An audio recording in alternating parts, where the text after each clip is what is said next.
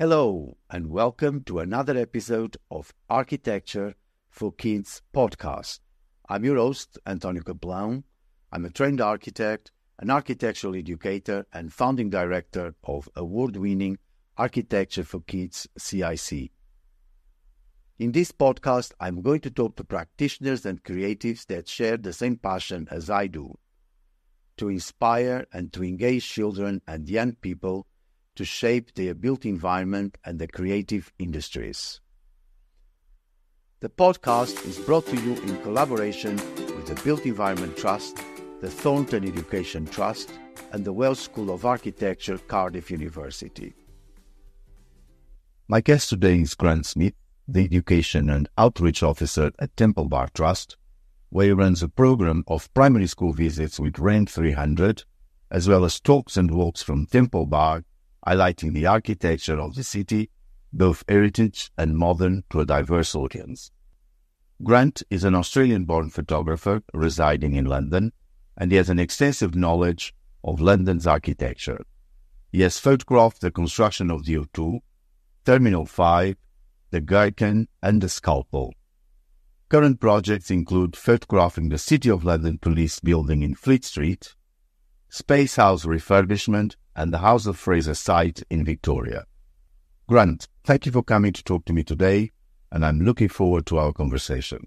Thanks, Antonio. That introduction was pretty well spot on and does cover a lot of the things that I managed to do in the daytime. What was your favorite subject at school, and what were you good at? Favorite subject is a question I haven't been asked for a long time, and I have to think back. I would probably say maths and geography. And I've also, I have a real interest in history, so I'm sure that was an interesting subject for me at school. I did well in the sciences at school. They were the subjects that I excelled in. Yeah, and I think, say, with photography, a friend of mine was commented that it's this blend of art and science.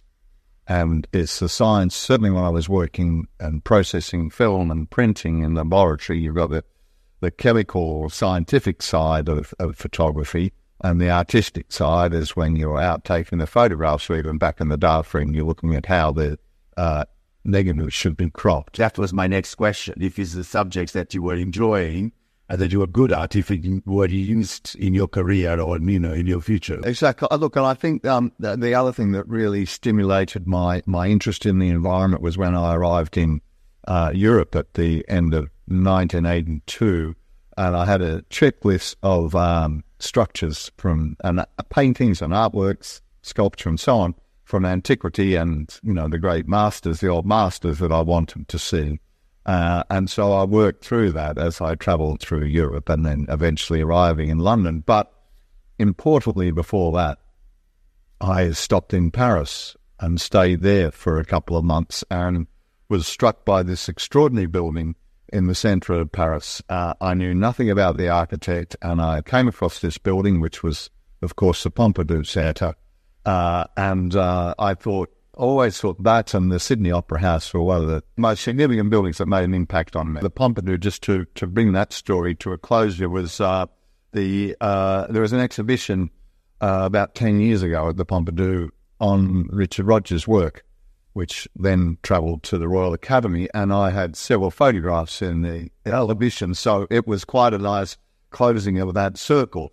And I'm looking forward to going back to the Pompidou to see the Foster exhibition, where I also have some photographs in that one. You are an Education and Outreach Officer at the Temple Bar Trust. What does the Temple Bar Trust do, and what do you do? The Temple Bar Trust is a charity set up by the Worshipful Company of Chartered Architects, which is a livery company in the City of London. Was established in 1983. And it's one of over 100 livery companies in the city. It's a fairly new one. Temple Bar Trust has been established to promote an interest in architecture and the built environment to students, tourists, local community, anybody that's interested. And we're trying to reach a wider audience so that more people have some accessibility to understanding architecture, particularly the architecture in the City of London. and that is that heritage architecture, you go back to Wren's architecture or Hawksmoor, and of course it's Wren's 300th anniversary of his death this year, so there's a lot of commemorative events, but also looking at the modern architecture and new developments. And the city really is a unique place to understand and see that huge variety of architecture, from the Roman Wall, which is visible below a car park on London Wall, right through to buildings that are open. Some opened last month, some are going to be finished next year, and the year after that, and so on. It's a continually evolving environment, and there's nowhere else that in the world. Temple Bar Trust, what do they offer? So there's a program of walks we do monthly, sometimes a couple of times a month. There are talks by leading practitioners in architecture. We've had the architects from BIG Group. They talked about the development in King's Cross and Fleet Street. We have Ray de Graaf from OMA coming in October. Victoria Thornton will be talking about her work. I've got Gus O'Donnell, former Cabinet Secretary, to talk about working in the buildings of government. So they're the series of talks which are accessible to anyone. And you go to the website, you can see all the details. We also run walks around the city, and I have several planned called In Common, so using that theme to pick up on that as we lead walks around the city. And as part of the education program, I'm working with Wren 300, getting primary school students at Key Stage 1 who are learning about the Great Fire of London and Christopher Wren, and they come into Temple Bar. We split them up into groups, and they do activities like quill pen writing or building with blocks, learning about the fire. And I do that twice a week, and I end up usually with 60 children on both Monday and Friday, which is quite a lot of fun. And that's the primary school part of it. Sorry to interrupt you, but just to be clear, the Wren 300 is the name of the program. Yes, Wren 300 has been set up by the London Diocese Fund. Okay. And they're working with other churches, but they approached me sometime at the end of last year, and we started to talk about the idea, got on very well, and thought this fits perfectly with the aims of Temple Bar Trust. We provide the space for free, and the school booked through the Wren 300 site, which we intend to carry that on into next year, so it'll be Wren 301 and Wren 302 and so on. There's no reason to stop because it's been very successful. And we're reaching a lot of schools that there are quite a few disadvantaged schools that come to us. And the other thing that's very interesting about the program is that a lot of school children, they haven't been anywhere for a couple of years because of the pandemic. So for many of them, this is the first time out of the classroom. And to see the expression on some of those children's faces is really rewarding. And the schools are around the area where the temple? Not necessarily. We've had schools from Islington, we've had them from Hampstead, from Romford, Battersea. So it's really then. Yeah, there's no barrier. The geographic. Yes, yeah, exactly. I mean, I went to a function this week, and I was talking to a head teacher who's based in Essex. Unfortunately, places like that, it's a little too far because they don't benefit from the free transport, and they have to get private transport in, which makes the transport costs prohibitive for some of the children. So it does tend to be within London. What does this program entail? So what is the aims of the program, and what is a typical sort of workshop with these kids? Oh, okay. Well, the kids will come into Temple Bar. I'll greet them downstairs and get them to identify shapes and types of buildings before I take them into the room upstairs in Temple Bar. And there they learn about the fire with an interactive map of medieval London. And after that, they're handling things like telescopes and quill pens and magnifying glasses and sundials, all of which Christopher Wren either deployed or invented in his life. And then some of them, we split them up, and some of them work with building blocks, others write with a quill pen. At the end of the sessions, they have their lunch there. They go off to St. Vitus Church, which is a Wren church also, and they dress up as Christopher Wren, the stonemason, or some of the people that were around at that time. And the funniest thing, I was with a group of children on Monday this week, photographing them, and the howls of laughter when one of the children first puts on the Christopher Wren wig, and that long flowing wig that comes below their shoulders. All of their classmates were just in fits, and I was supposed to be taking pictures, but I was laughing so hard. It was such a joy to see that. And so the children in those sessions get experience with drama because they're acting like Christopher Wren, and the teacher will say to them, well, strut around like Christopher Wren, and you should see them. It's like their method acting. Yeah. They're very funny. And then earlier in Temple Bar, of course, writing with a cool pen, it embraces artwork, powers of observation, or learning to see and to translate that onto the page. And then when they're building with blocks, it's a lesson in cooperation and working together and communication with their small group they're working on. So it does address a lot of those educational objectives. Are you trying to align this program with a curriculum, or are you just doing your own thing? No, this is aligned with the curriculum because in Key Stage 1, the children are learning about the Great Fire in London. We want to develop this into Key Stage 2 when the children are a little bit older and they're learning more about things like, say, design and awareness of the environment. The majority of the kids, so in your experience, what is their understanding of architecture? Do they know, or have they been exposed to architecture, or do they? Because what is the experience? That's a good question. For some of them, architecture, the word is maybe the first time they've heard that word. Yeah, and they're in the class, but they might not be able to understand elements of architecture, but perhaps they will go away recognising that, for example, St Paul's Cathedral was completed by one of the greatest English architects. So I think the understanding of architectural components and so on is really in the Key Stage 2. So the Key Stage 1 is more about, the change in London and the fire and so on, and the fact that Christopher Wren produced a plan for the fire, for the rebuilding of the city some 4 or 5 days after the fire. The lessons also talk about history because the children will learn about, obviously, the Great Fire, as I said, but also there's a little bit about the Civil War and Wren's patronage by Charles II, because as young children they possibly played together. So there's an historical element to it. There's a little rhyme that the teachers have devised for the children. Sir Christopher Wren, an architect and a genius with his pen. So do you have a mentoring program as well? No, not as such. We haven't got a mentoring program, but not a formal one.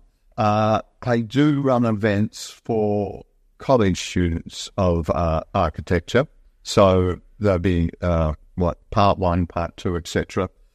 And I will arrange for 3 architects or so to come in to talk to these kids. I mean, they're older, there's some of them are in their 20s, they're already studying architecture, but not necessarily working with a practice. So I will, the architects will talk about their journey. So I've had senior architects, I've had the master of the architect's company, Chris Dyson, come in and he talks to them. He'll talk about the company and about his practice. I have another friend of mine who's of Bangladeshi descent. He's talked about his journey into architecture. And the idea is that the students who are coming in are from colleges that don't necessarily have access to that privileged world of architecture. So, for example, I met a tutor at University of East London who said that some of his students are working at Amazon or at a service station to put themselves through college rather than working in an architectural practice because they don't know anybody. If they come along to the events that I hold and they leave with a phone number, 1 or 2 people leave with a phone number, not necessarily to get a job, but just to help them on their journey into architecture. Exactly. The other thing, a lot of these students are perhaps from families that don't recognise architecture as a profession. They might be thinking of medicine or law, but not necessarily about architecture. So that's That's an event that I put on every couple of months and provide pizza and drinks for them. And how do you advertise these events? How can people find out more? For sure. Well, that's all through the templebar.london website. We also promote it through the Company of Architects website, so we have student members there. And I also go directly to the colleges.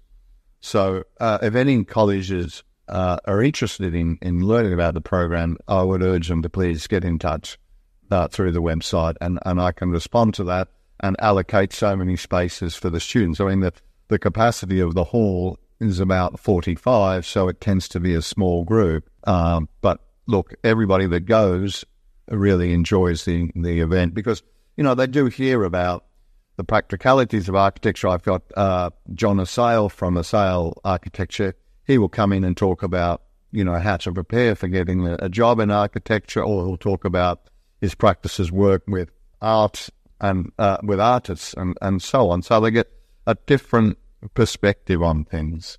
And those architects, the speakers, are always available afterwards for the students to talk to them. Yes, it becomes like a mentor, really.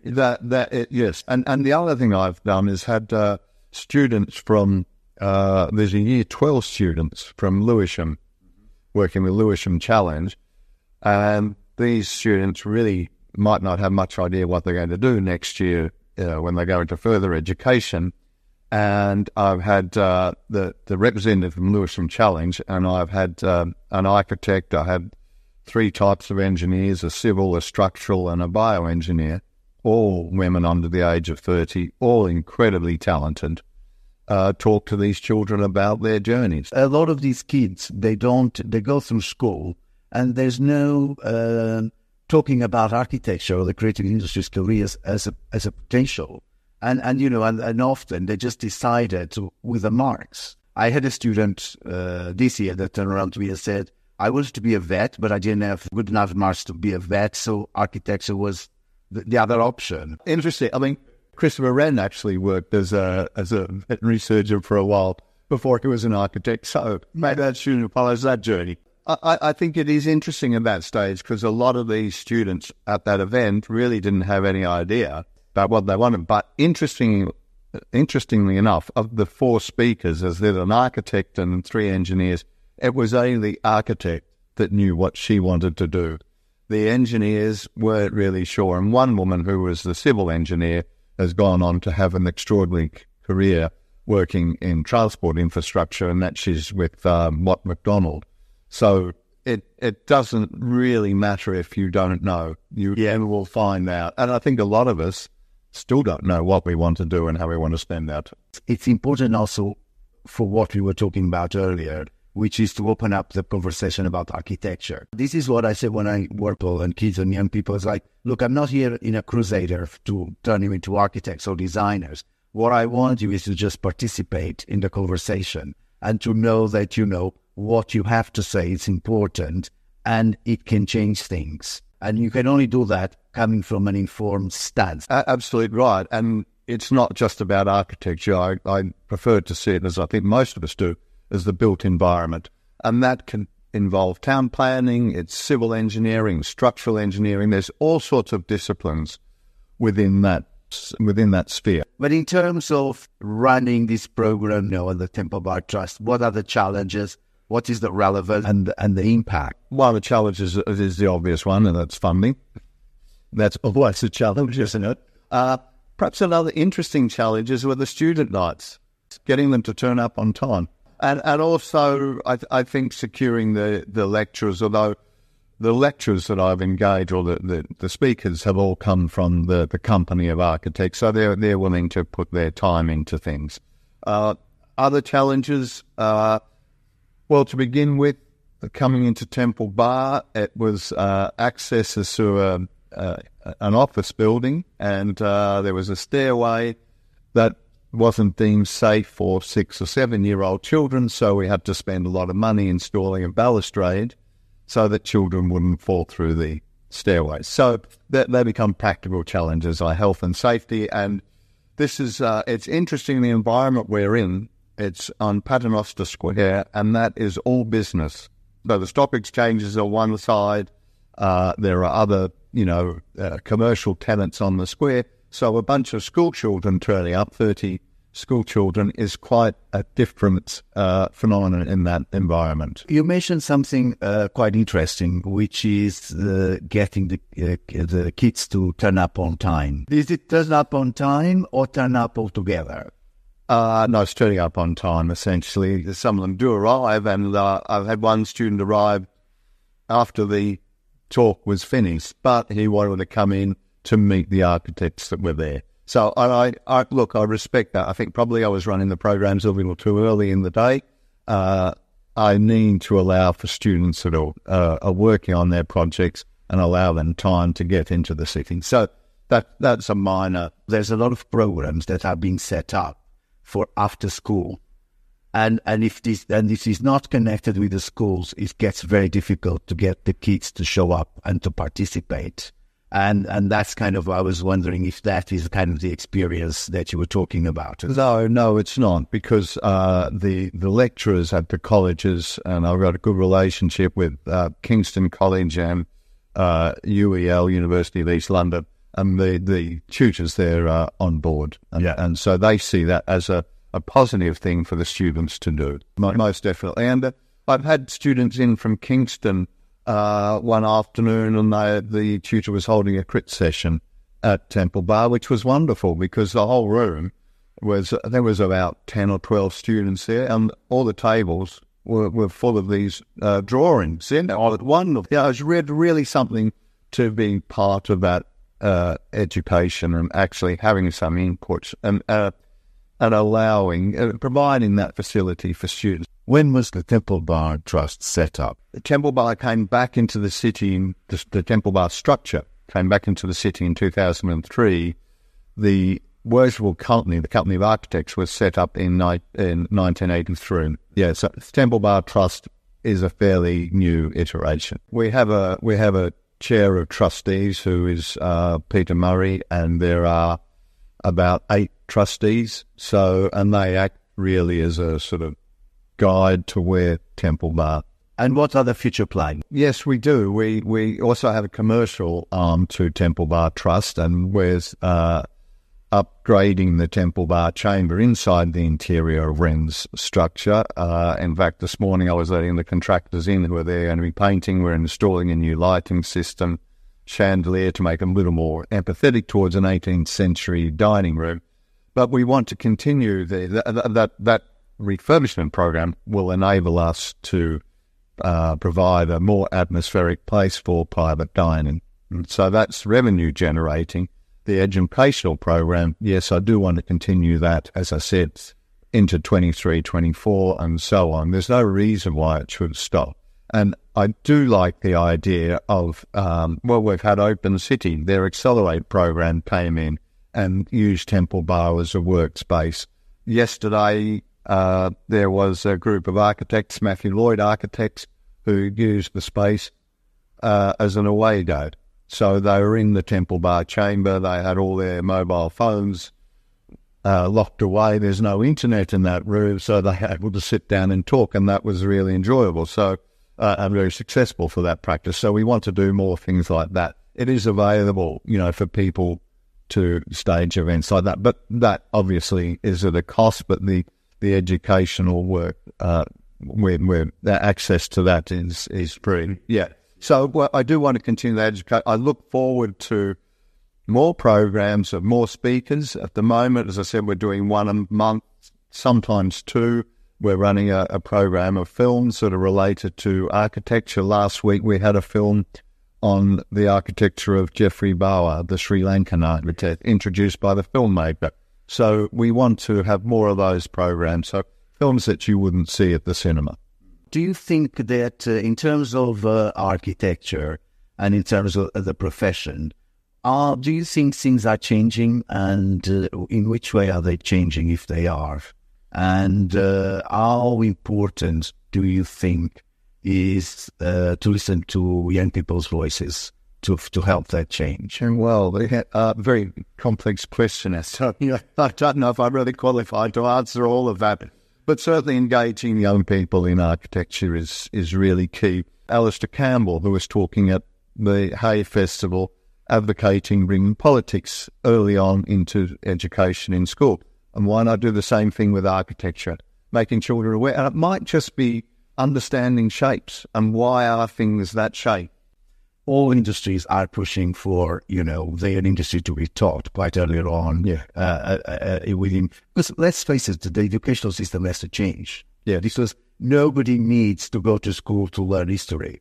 You can just Google it. You need to understand the principles of study. Yes, absolutely right. But then the best way to learn is hands-on, is project-based. Yes. And that's kind of really where you're going to get your knowledge and you're going to find out about things and you're going to get enthusiastic, because that's also where you're going to live your life and your professional life.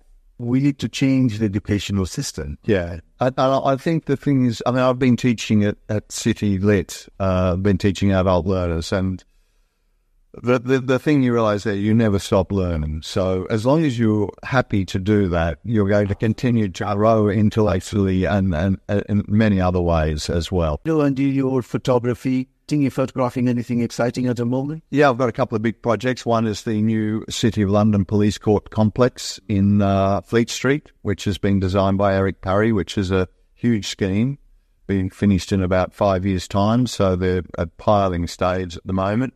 And the other one I'm doing is the old House of Fraser store in Victoria Street. And that's an interesting job because the whole building is being demolished, but as much as is possible from that demolition is being recycled. The building's just been razed to the ground, but even like the fittings from the House of Fraser store, they either gave to fashion schools or tried to sell off.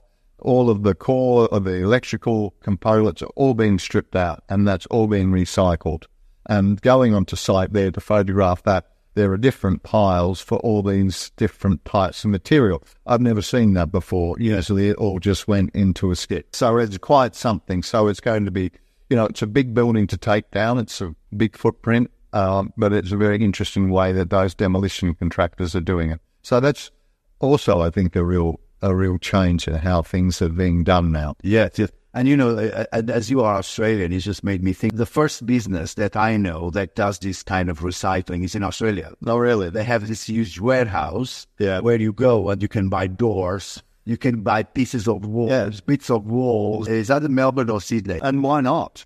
Is that a question I should have asked you and I haven't? What was that question? Maybe who would we like to be talking at Temple Bar next? I think would be a good question, like Rem Corliss, somebody like that, or Burkinabe architect Francis Kere. I think somebody like that would bring a different take on it. It was very interesting. I tell you, I went to a talk about Ren in the city as part of Ren 300, and there was Amanda Levitt, Rab Bennett, an architect from Foster's, and the architect that designed the pavilion at the Serpentine, designed in 2021 by Samaya Valley.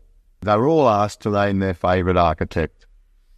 So Rab, quote, names Hopkins, Amanda Levitt names Le Corbusier, the architect from Foster's named Norman Foster, and Samaya, she named a Mali, an architect from Mali that had designed all these mud mosques. So it's a completely different way of seeing things, and that's what I would like to bring to it too.